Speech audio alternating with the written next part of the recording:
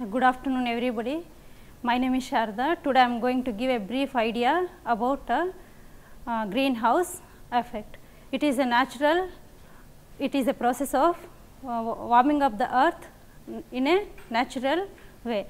Some of the greenhouse gases are there like CO2, oxides of nitrogen, oxides of sulfur. All these things, if they are up to certain level, they will help to maintain the environment in a safe way.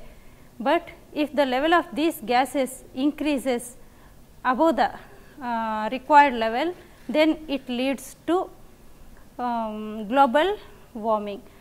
Usually the thermal power plants they emit lot of emissions like sulfur, nitrogen, CO2, methane, all these things.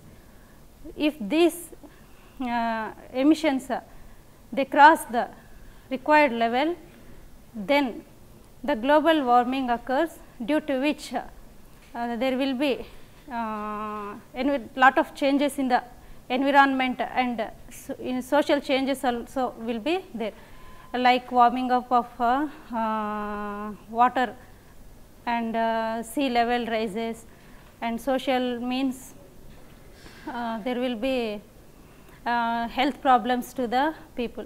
So, to avoid this global warming, we must see that the level of these greenhouse gases will be within the permissible limit. Thank you. Thank you.